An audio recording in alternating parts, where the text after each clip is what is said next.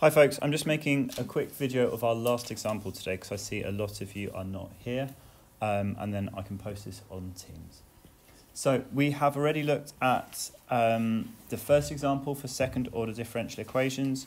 We've looked at a method. We'll go through it again for this example. So we can see that this one is an example where we're talking about motion. So x will be our displacement, x dot is velocity, and x double dot is acceleration.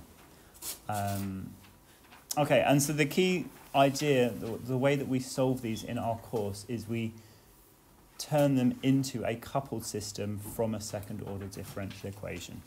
If you speak, well, actually I don't think they even look at this in the MAIHL course, so you can't really talk to, unless you've got friends in the analysis course who are like kind of reading ahead and looking at other things, you might be able to hear about some of the ways that they've learnt to solve these, which are unlikely to be the same as the way we're doing this.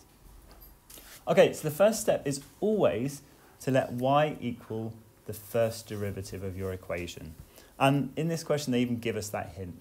It says use the substitution x dot equals y. Okay, so that is always step one.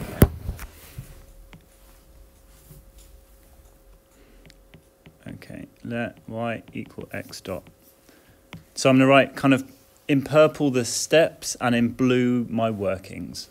And actually, to begin with, I'm going to write both of those things because that is the first step and it's also what you would write as your workings. The next step is we differentiate this. Okay, trying to use the dot notation, what would we get if we differentiate y equals x dot? Jules? Y dot equals x two dots. Yeah, y dot equals x double dot. So we put two dots above the x and it shows us it's the second derivative.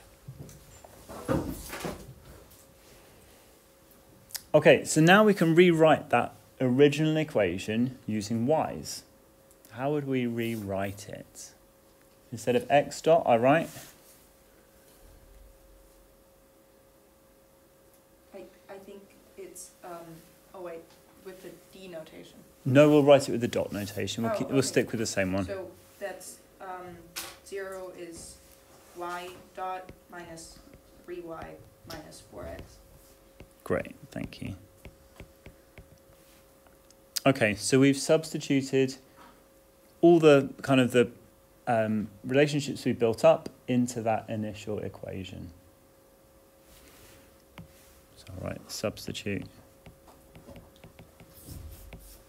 into original equation. All right, so now we can set up our coupled system. Set up coupled system. Okay, I tend to start with the original variable. So I'll start with x dot, and we said x dot is equal to y, and the question told us to do that. And then the second equation comes from that substitution we did. So I'm going to do 4x plus 3y.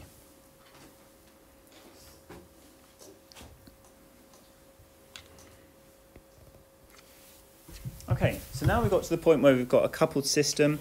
At this point, you could use the matrix approach that we've been using to solve this. I think with this example, we could do that. If the question asks us to use Euler's method, we could also use Euler's method. The example before, the coupled system we had didn't allow us to use the matrix method, so we had to use Euler's method. Okay, so in this question, we're going to solve the system, so that means using the matrix approach. I think I'm going to stop the video now because this is the method we've been using since the very beginning of this unit. All the workings will be on OneNote, but I feel like you should be able to, you don't need to watch me going through that.